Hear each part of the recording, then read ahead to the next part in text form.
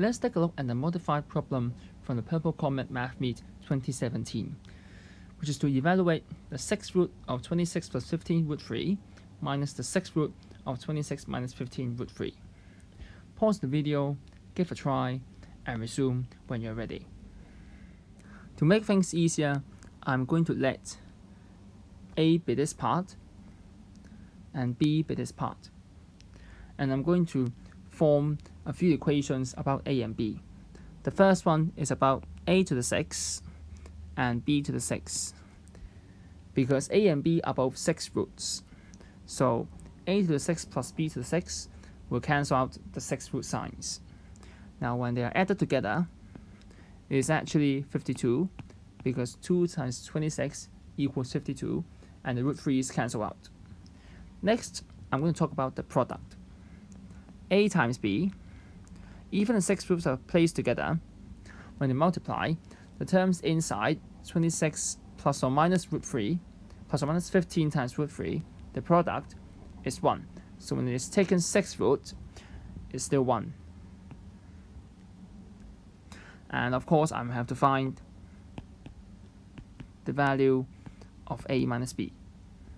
From our first equation, we can say that the left-hand side can be factorized into A squared plus B squared times A to the 4 minus A squared B squared plus B to the 4 equals 52.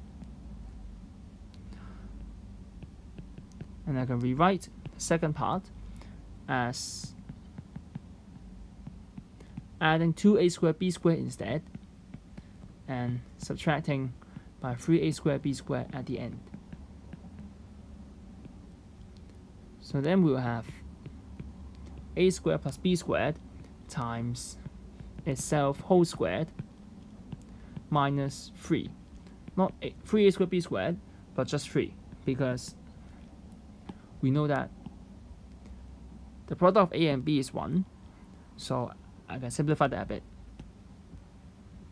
Now I'll have A squared plus B squared whole cubed minus 3 times A squared plus B squared minus 52 equals 0. By letting x equals A squared plus B squared, then we'll have a cubic equation about x, which is x cubed minus 3x minus 52 equals 0.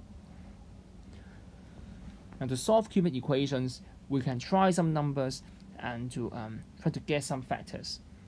By putting x equals 4, you will get 0. So by factor theorem, I can say that x minus 4 is a factor. In fact, 4 cubed minus 3 times 4 minus 52 equals 0. So I can say that x minus 4 is a factor. So x squared plus 4x plus 13 equals 0. So either we have x equals 4 or x plus 2 whole squared plus 9 equals 0. And we know that for this part, there is no solution. So that means A squared plus B squared equals to 4. And to go a bit further,